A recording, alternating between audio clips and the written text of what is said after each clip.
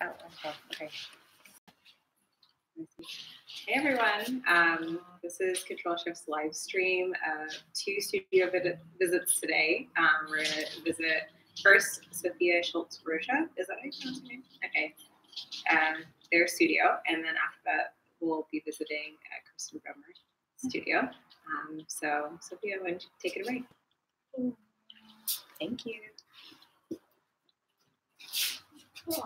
So I'm going to be talking about my studio practice, kind of the different parts of mediums that I use and kind of how they relate, but also how they're very different in the ways that they tell a story.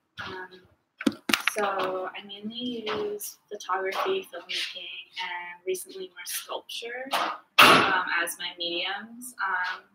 I'm really interested in exploring healing as well as trauma and kind of memory in different sorts of ways. So individual memory, collective memory, intergenerational memory, familial memory, and how those reside within objects, within people, within places, landscapes, environments, kind of how we bring out those memories, how we heal them, for both the future and the present.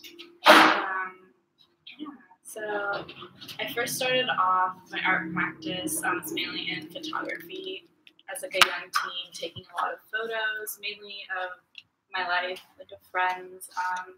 I grew up in Florida in a small town called Sarasota. It's right by the beach. It's really beautiful, but there's really not much for teens. So I just take photos of my friends wandering around in the woods or at the beach or like in parking lots. And from that, I got really interested in the idea of nostalgia because I feel like I was always stuck in the past, always of past memories, whether it was like years ago or like a week ago. So photography helped me kind of understand why I was so attached to the past and kind of work through things, but also as a form of documentation, which I feel like is really important in telling stories. And so I started off with the film photography, and then kind of moved into doing more video works, which are definitely more experimental in the ways that I tell stories. Most of them I just use friends, people that are not actors, exploring a lot of different themes about like deviancy, or sexuality or gender, friendship, love, being a killer teen. It's very varied, but I definitely like to use humor, kind of irony in my films to get at really deep emotions. And then what I work on mainly in my studio is sculpture, or editing photos or editing videos. It's easier to show sculptures.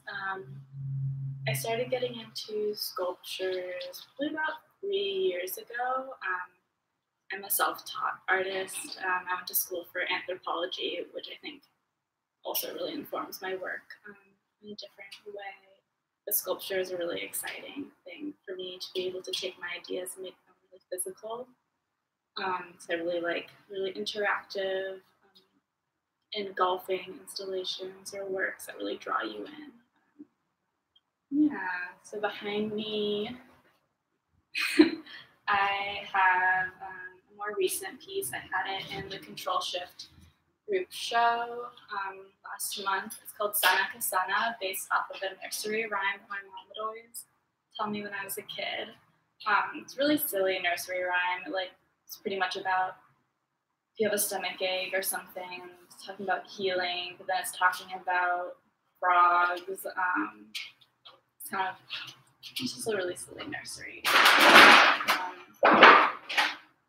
So for these sculptures, I use cyanotype chemicals. It's like an alternative photo technique that I think is really beautiful in the way that it can go onto any porous material, and it uses the sun to kind kind of imprint the image, kind of like when you're screen printing. And so I would do it on fabric or wood or paper, and then either wheat paste or sew, or like construct something from like the cyanotype chemicals that cyanotype painted objects that had these photos on it. So for the Sana Kasana piece, I used photos that they're self-portraits that my mom took, as well as family photos. I'm really inspired by the idea that, or like the reason why I'm using family photos, kind of how I feel like I'm continuing the work that my mom had done in her art practice when she was in her 20s. She took a lot of like experimental self-portraits, and she'd make her own paper. She had a darkroom process. And a couple of years ago, I found all of her negatives, and as well as some negatives that she used to work with, that were family photos. I have one. Do the thing. Kind of, yeah. So this is one of the family photos that she actually printed, and my grandfather is one of the people in there, but I never met him. He passed away before I was born, so I don't know which one he is. But it's photos like that I found a couple years ago, and I just reuse really carefully, like working with this family archive to use for the cyanotypes. So yeah, self-portraits that my mom's taken, family photos, are what I used to make this piece, as well as I hand sewed it with my hair to kind of add, like directly add my DNA into it. I was really interested in the idea of like, you put so much work into these pieces, into sculptures, into your art practice, and kind of having another element of the artist in the piece. So you can only tell it's like a small detail when you go up close and you see all like these little hairs poking out. Also kind of gives it the sense that it's like alive, which I really liked, since what I was saying before, that a lot of my work is about intergenerational trauma and healing, and kind of using photos as like a mirror and a window, so a mirror like reflecting back onto yourself, and a window like looking into the past and the future and the present. Yeah, and I guess more about the cyanotype process. I first started off doing smaller photos, kind of like a collage. But then I moved into blowing them up to create like one larger image. I'm more interested lately in creating like one single larger image rather than a collage type. Yeah. And then over here, I have a couple photos that are part of a collaborative photo series that I worked on before I moved from Florida. So I worked on it into 2017. And I think a really great thing about photography and why I'm interested in continuing it with my practice is the collaborative aspect of it. Just being able to work with different artists, different people, and being able to share like, the storytelling process is really beautiful. So these two photos behind me, that one is of Alexis, and the other one is of Carolina. They both are friends based in Florida. And for the series, I photographed all women and non-binary people of color in Sarasota, Florida, which I feel like was really specific to the piece because the city itself is a very white, affluent city. It's like a spring break destination. It's where like everyone's grandparents go to retire. So sometimes it can feel like not a home.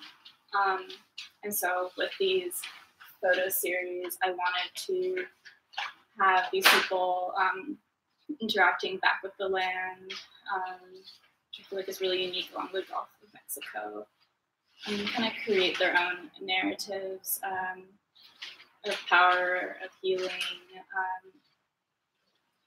and like what it means to be like a person of color alone in nature. So my friend that I collaborated with them, Sarah Viviana Valdez, she made most of the clothes and some of the objects of what Carolina's sitting on.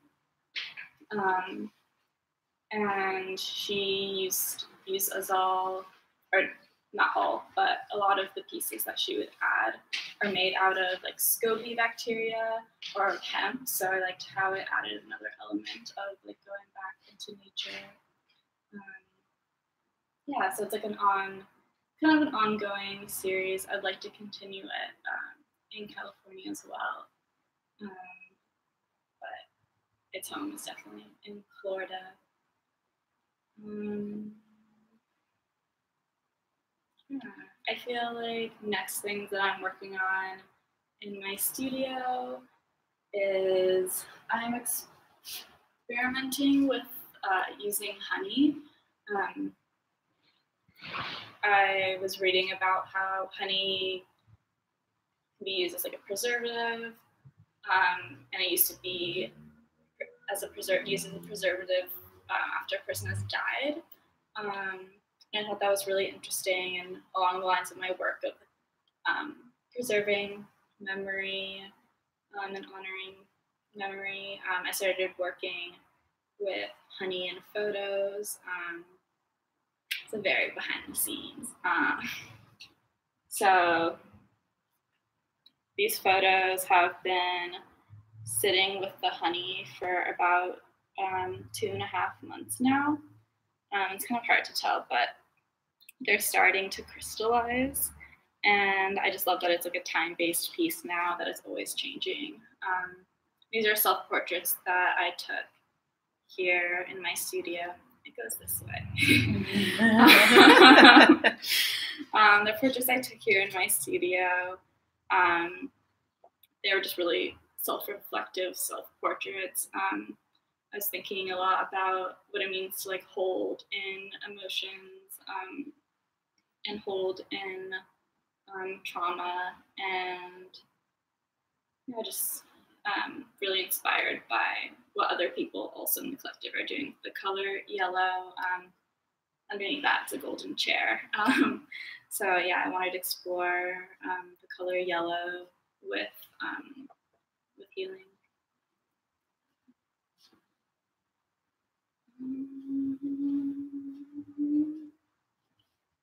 Yeah, we have a couple people in the physical audience. If anyone has any questions?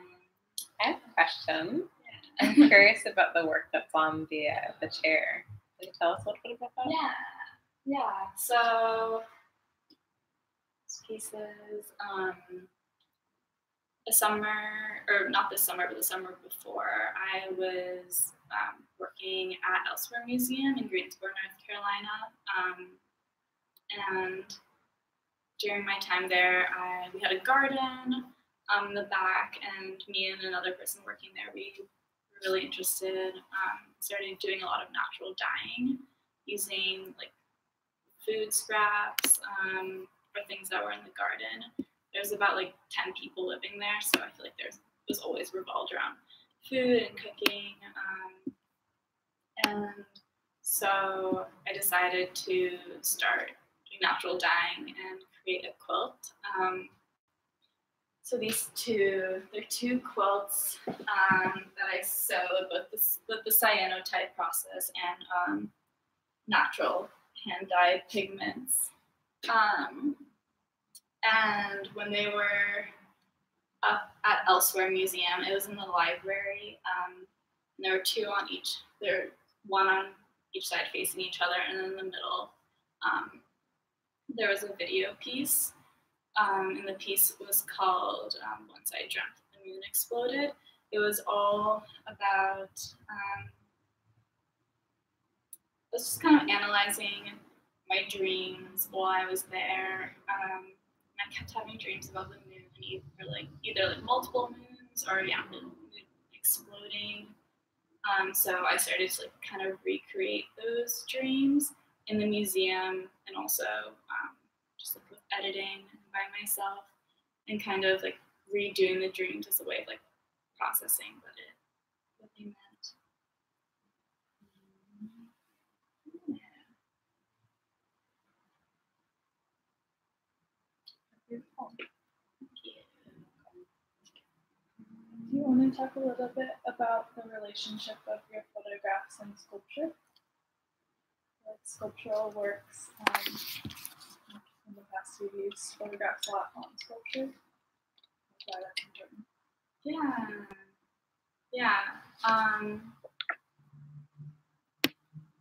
So I don't have really any of the. I guess this is kind of an example. Here, I'm gonna move the camera. Yeah, do it. So this is a very little.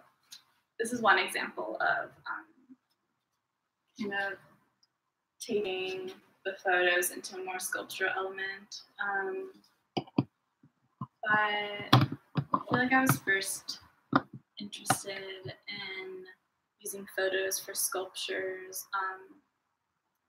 just as a way to create an environment. And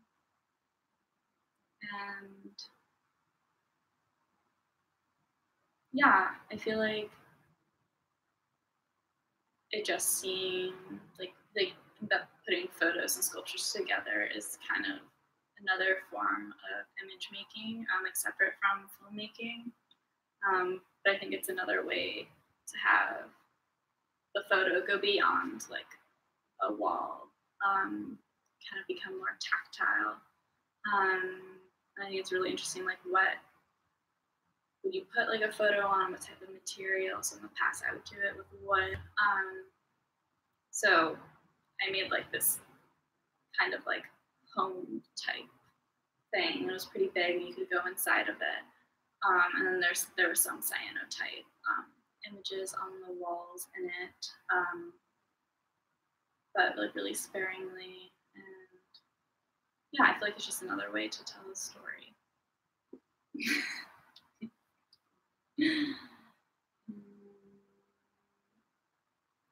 More question. I guess we can talk about what else I hope to be working on. So apart from the studio practice, I also make films, I kind of mentioned, and I'm constantly working on a couple different screenplays to do more narrative form short films, eventually feature length films. But I feel like with my photo work is a good example also of my film making work.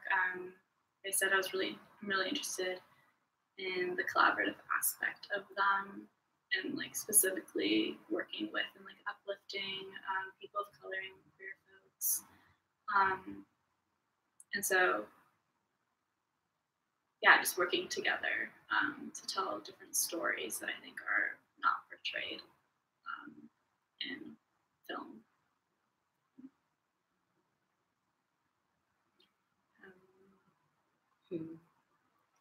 I guess I'm curious if you want to tell us a little bit about how your practice has changed over time. Yeah, you told us a little bit about what you're going to be working on or what you're working on right now, some things that you'd like to do that you are proud of or do. Yeah. Also, I want to change this just a little bit. Yeah. There. Oh, let me see if we can get this sculpture in there too. Okay. We'll go back to the original there. Yeah. There we go. Yeah, I feel like having a studio practice is still really new to me. I joined CTRL+SHFT in June, and that was this is my first studio that I've ever had. And so I feel like prior to this, I just like make things in my backyard or like in my room, or just using like the outdoors as like my studio with like photo and filmmaking. So I think having like a dedicated space has been really great, but also really challenging at times. Just kind of dedicating time, kind of sticking with it, the project. And it's still something that I'm constantly working on, like evolving with. But yeah, I think my studio practice changes with like the season or if I'm really busy.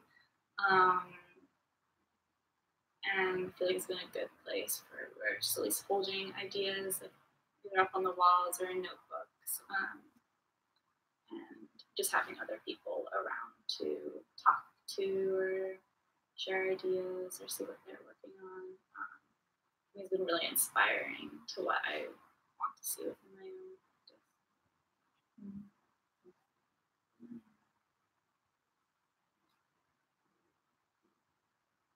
Cool. Yeah.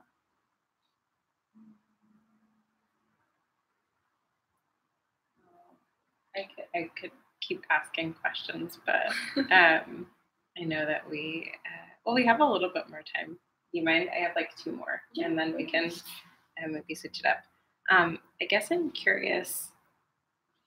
This is a really big one. So answer, take what you like, leave the rest, like whatever works for you. But I'm curious, why art? Like, why do you make art?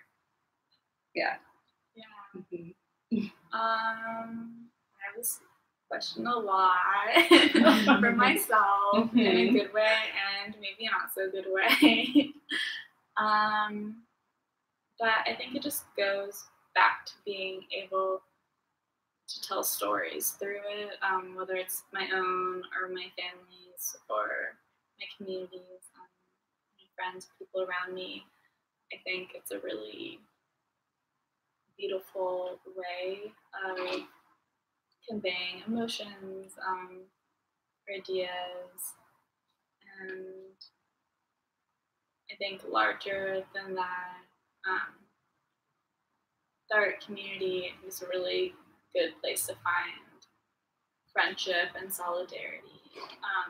And I think there's a lot of power of like artists coming together, like working towards like common goals, kind of like CTRL+SHFT. Yeah, and then I think there's another part of it that, on a personal level, I create work to like process my own emotions and past, and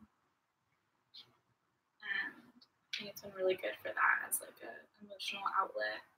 I think it also pushes me like a little bit outside of my comfort zone sometimes. It's really good. Cool. Thank you.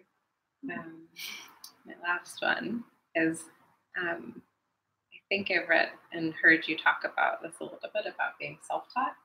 And I just wanted to hear you talk about what it's like to come to photography and teach yourself all of these skills and what you, just like your experience being a self-taught artist. Yeah. I think there's value to it. Of course, like I think I'm an artist. But I think it can also be challenging, just of the resources and the knowledge. And I feel like in the art world, it is really common nowadays for like everyone to have gone to at least undergrad for art, but a lot of people have gotten their masters in fine arts. But at the same time, I feel like being a self-taught artist is kind of like destroying the concepts a little bit of that you're only a valuable art or valued artist if you went to school for it, or if you have like gallery representation or these things. So I like it in that sense, that I feel like I can come from a different background and have a different perspective on the art world. Yeah, I just feel like that my voice is still starts to be recognized within the art community. I think, yeah, especially with photography, I think it was, I don't think it was really hard to,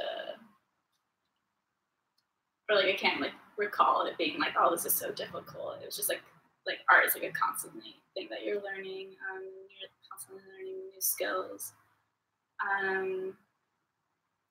And I feel like not being constricted by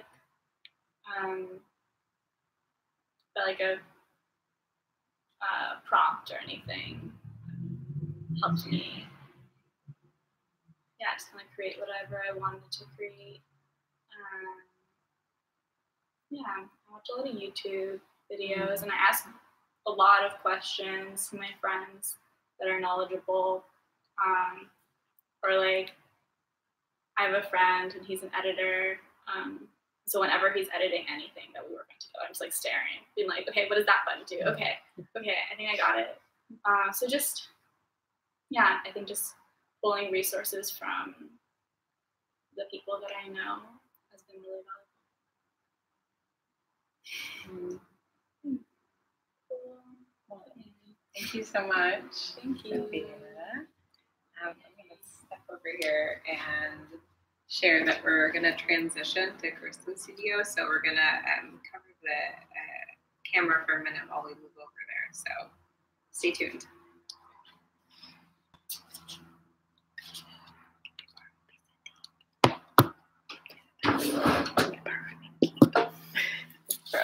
Thank you.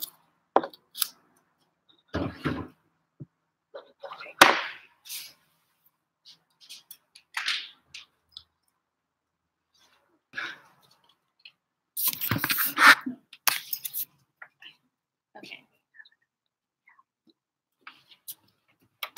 Oops.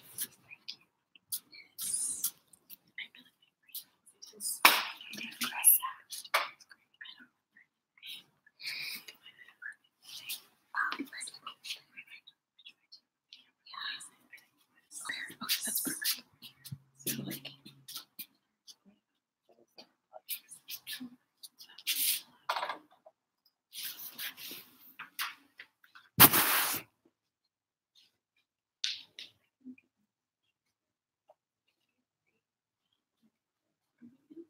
oh yeah.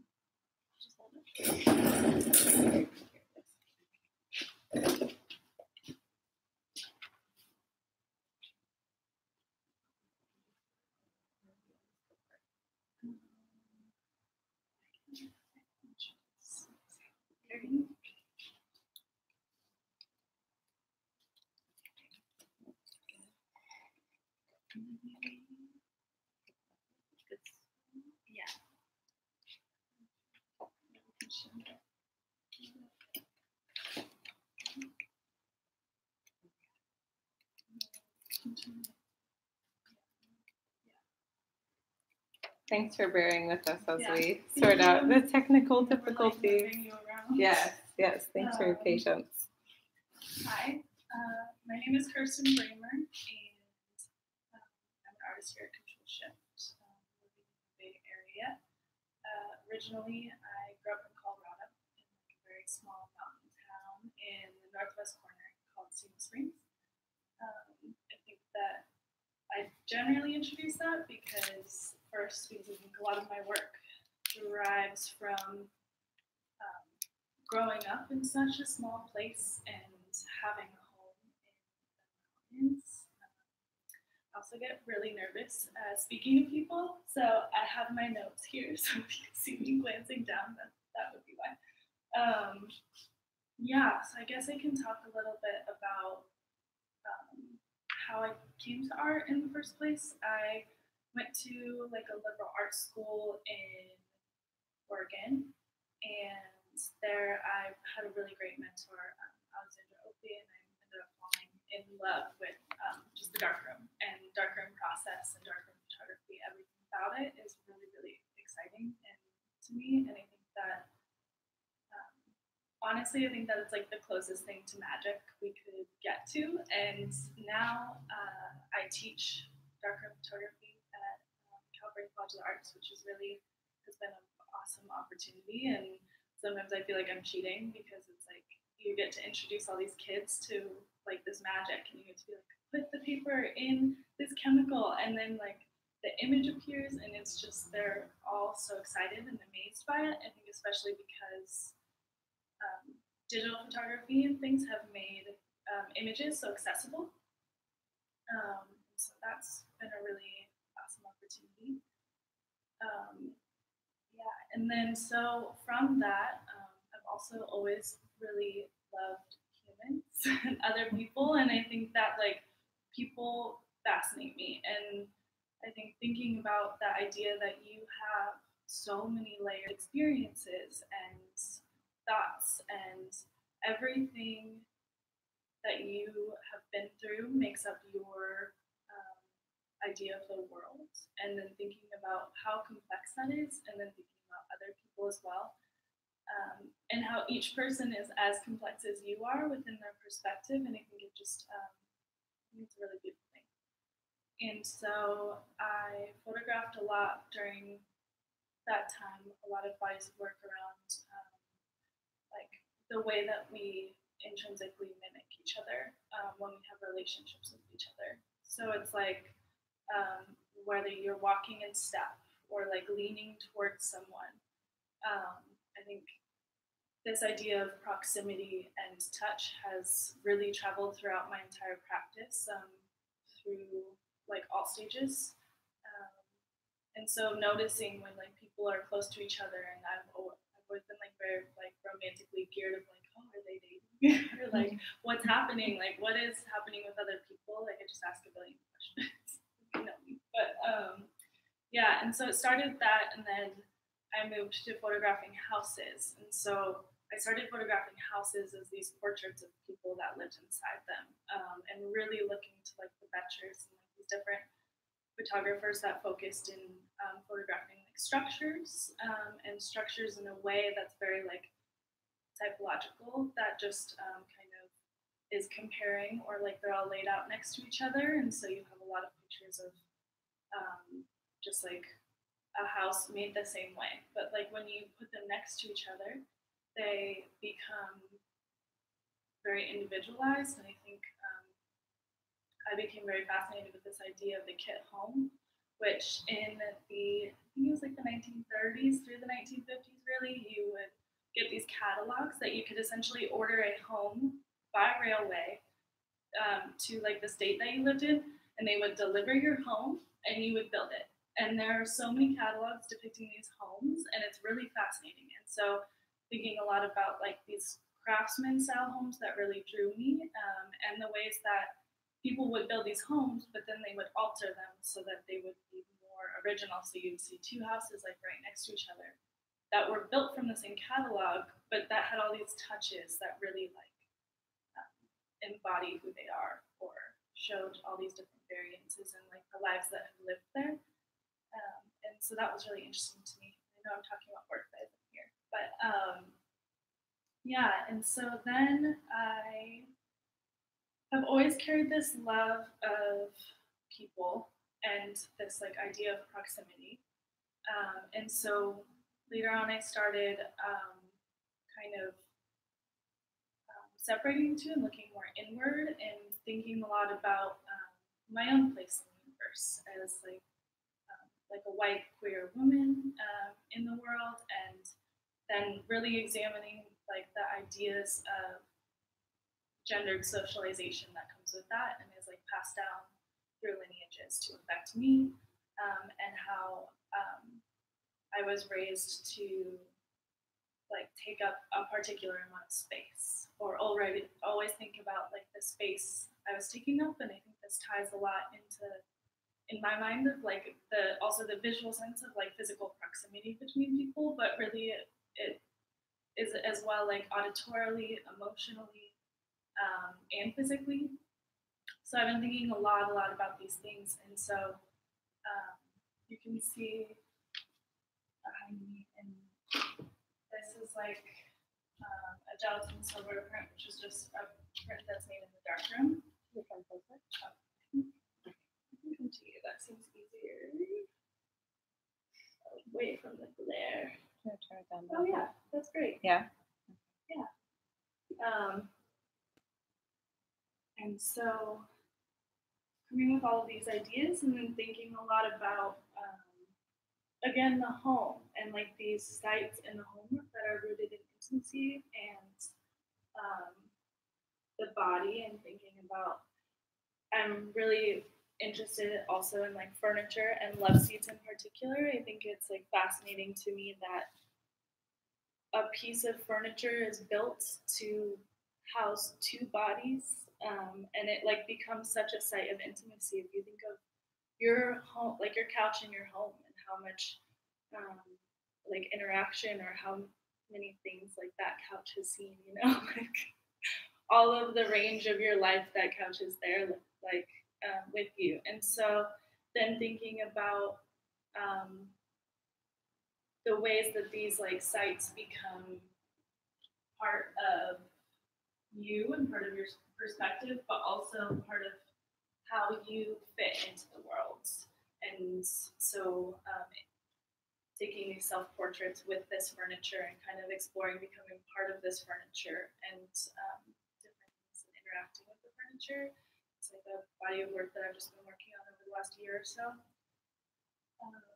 And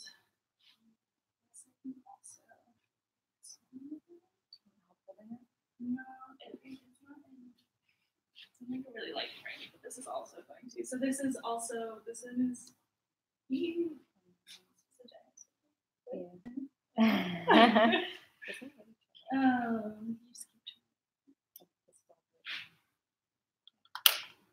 Oh, yeah. But this is just a color version of that, and so this is like just a large digital print. I prefer to work in film, but I think sometimes you don't have access to equipment or things that you'd like to, so you make do with what you can find. But yeah, so that is something that I've been working on lately. I think another very like large body of work that I think I'm approaching is combining all of these things, and I didn't really realize this until recently.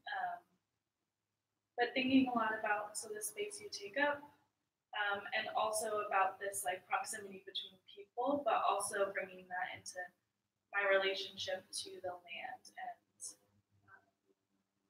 the like natural land, the landscape. And so thinking a lot about this like proximity and closeness and the physical space that my body takes up in the land, and then wondering if I can eventually like devise a system that of like physical proximity to the land that mimics like proximity or closeness within like intimacy, or also like scale to the world. And this is all just like there's like a lot of ideas floating up in here. So, but it's a lot of it is not fully like fleshed out or anything. So it's very much works in progress. But you just then that like is a little bit of this series over here, which is using my body to show scale in the landscape, but also using things like measuring tapes, or this idea that like string can show different proximity, and like the way that my scale is similar to this stump. And I think that this also, I think a lot about the history and lineage of photography within my practice, and I think that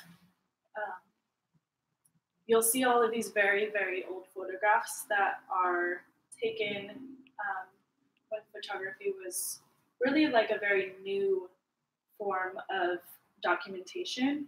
And so it was used, a lot of people would go to different parts of the world and take photographs there, and then have people stand with these monuments. Like there's a lot in like Egypt and different places that are just have like people like spread like these monuments, and then there's like little people that are just standing around in like different places because they wanted you to see that this is huge. It's not just like a small image, because people weren't used to seeing images in that way before. And so if you showed an image, people would have no idea of like the scale of that. And so then they would have these people like spread out throughout. And so thinking a lot about the ways in which scale works that way, and the ways in which we are so small in nature, and kind of comparing that.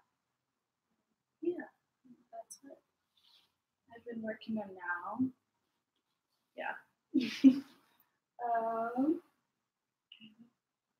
Yeah, or like, could you talk more about your show that's opening up next week? Yeah. Oh, yeah. Yeah, so I have a show opening next week. It's a duo show with another artist named Dion Lee. And it's at CTRL+SHFT in our gallery, which is really quite amazing. And I feel really excited to show here. And these actually are like prints, large prints of these. I'm like very excited that I haven't printed this large yet. They're like 40 by 50 inches. But, and so our show is really focusing on the ways in which we identify with our like bodies in accordance to the natural landscape. We both have like very different histories. So me being like a white queer woman, and Dion is a Black woman from New York, and so our relationships to nature are like polar opposite. And so and the connotations of us being in nature are also very, very different. And so something I'm excited about this show is that, and not only have we collaborated on some videos dealing with proximity and scale and these relationships and these variances, but we've also are creating like a reading and research room, which is very exciting, which is featuring a few artists based in the Bay that will have work.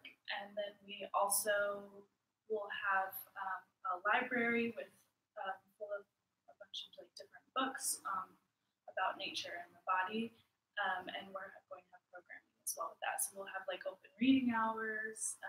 We're going to have an herbalist come in and teach a workshop. So these opportunities for like the community to be able to take part within the exhibition and within an art space without necessarily the pressure of just it being within a white walled space, kind of breaking that a little bit and having interaction also play a part in that. Yeah. When does it open?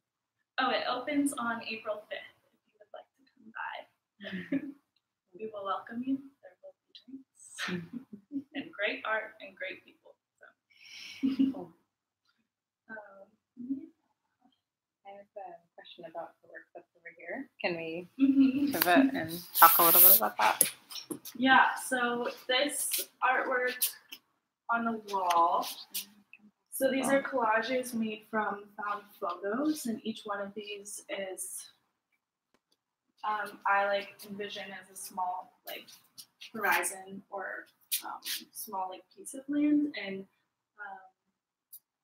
I really imagine them as a wallpaper, and this is why they're displayed like this, because I think in my moments, I imagine them as filling an entire room.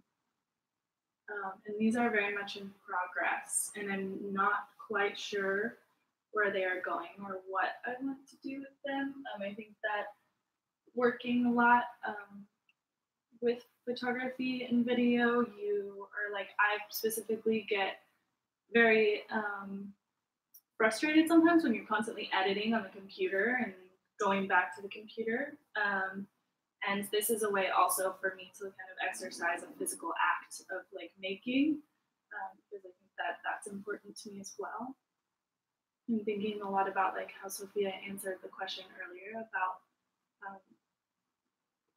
kind of why they make art, and a lot of mine has to do with process and processing things.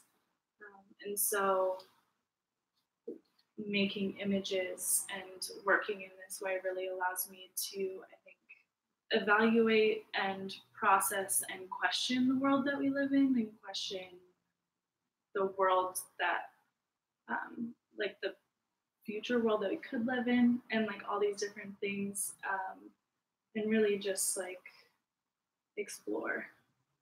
Yeah.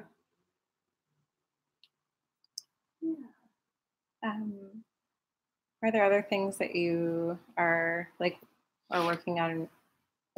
Maybe you tell us a little about the show that's coming up. I guess I'm curious about what other things you're working on currently, or if it's been like everything's been focused on that. Or... Yeah, I work on a lot of different things at once. I think that there are a lot of things that they're like, I always like, in photography, I feel like there are some bodies of work that take a lifetime and just kind of keep building on each other. And I think that, I think this goes for all art in general, but I feel like I'm working on a couple different things.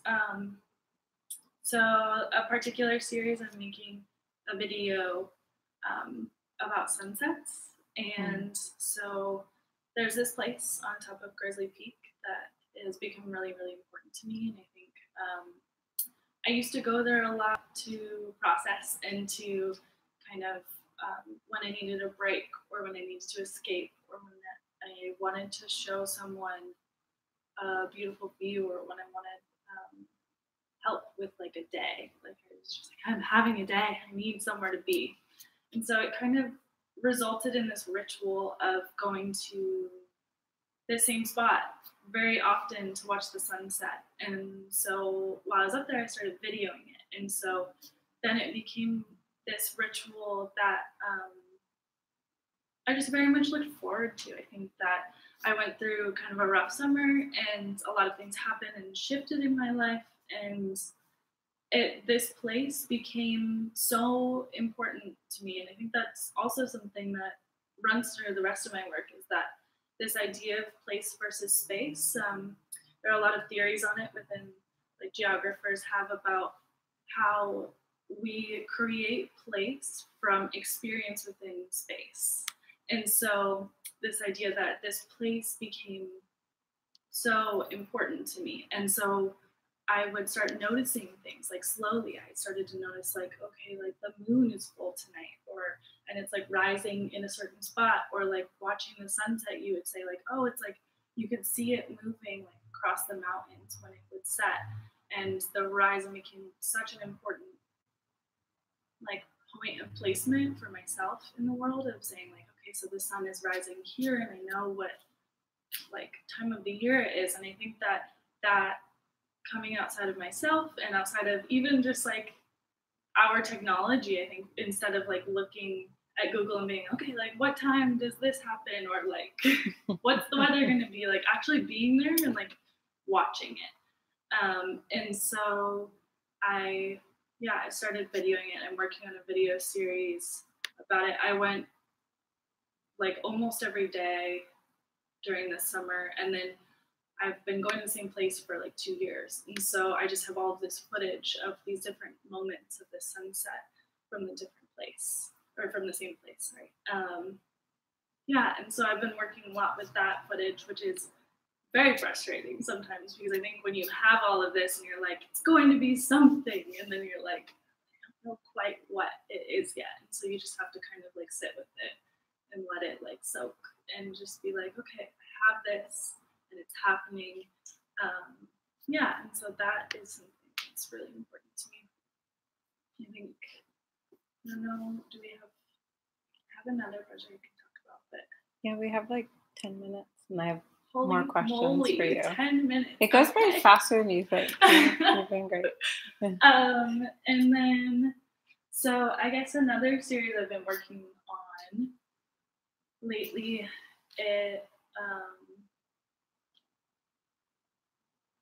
it just takes time because I only ask people that I have like come in contact with, but I think at some point I will open it up to like a wider audience, probably on the internet and sometimes, so stay tuned. But I'm working on an archive of tears, and I think that this ties back to really like thinking about lineages of socialization and how we deal with emotions. I think that emotions are often overlooked, or especially like emotional art or art about emotions becomes very dismissible. And I think that it's really important to validate that emotions are things that we all have and that they're really important to process through, they're important to recognize. And so I've been creating an archive of tears, and I've been asking people, like underrepresented people, primarily like women identified or gender nonconforming trans individuals, to cry into vials that I give them. They're like these small vials that are used for, actually, I think like perfume normally, so that they will like stay forever sealed, and to write me a letter about why they cry. And in exchange, I write them a letter of why I cry. And I think this exchange is very important. I think that like this exchange of vulnerability and honesty and openness becomes like really, really important in this work. But this is also like a very slow going process of like kind of like logging and building these different archives. Yeah. I have questions about that one. Yeah. I'm curious if you have an idea of like, is this going to be like ongoing for foreseeable future? Mm-hmm. Okay, so it's not like a set amount of people or a particular slice of time. I don't have a set amount of people or a particular slice of time. Yeah, I kind of just see it going indefinitely. Mm-hmm. I think that it would be a really great thing eventually to have people to submit to in some way or form. I haven't figured out logistics quite yet. I think that in the future, I would like to apply for some grants to be able to fund postage and things for people, so that I don't really like the idea of you having to pay to be a part of a project about emotional vulnerability. So, yeah. And then, yeah, I kind of see it going forever. And I don't know, I've like scanned in some things and made the work photographic in the way that I think it could become a book at some point.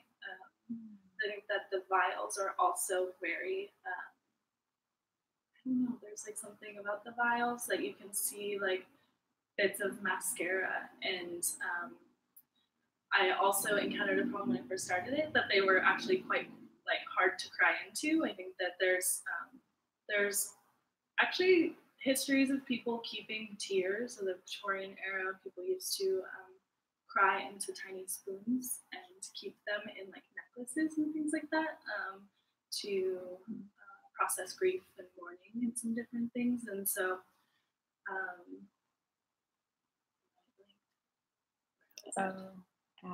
crying into oh yes, and so it became very hard, and so I actually kind of made a like rule almost, because it is kind of an instructional work as well, and so that you can also substitute the tears for something else within the file that feels appropriate or suitable to you.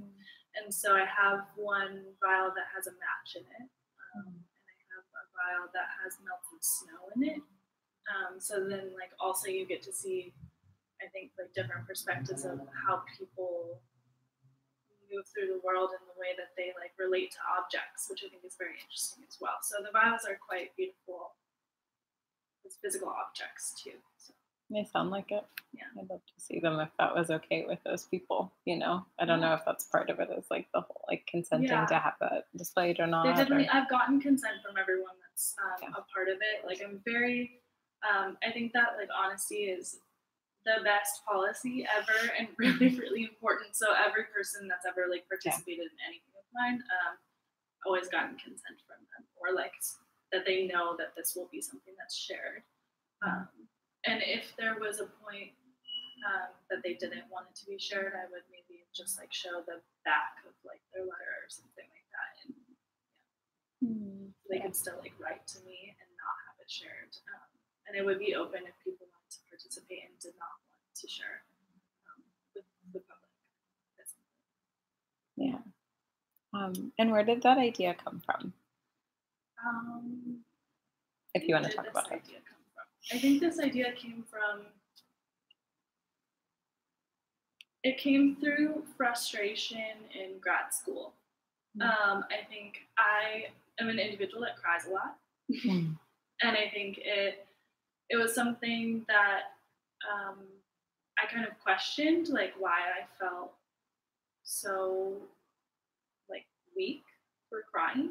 And this idea that tears are not only for emotional reasons, although they are as well. There are actually 3 different types of tears. They each have, like, different crystalline structures, which is kind of cool, ranging from, like, physical defense to actually, like, the tears that you cry for emotions are like an equalizer. So they're trying to, like, equal out your, like, thoughts.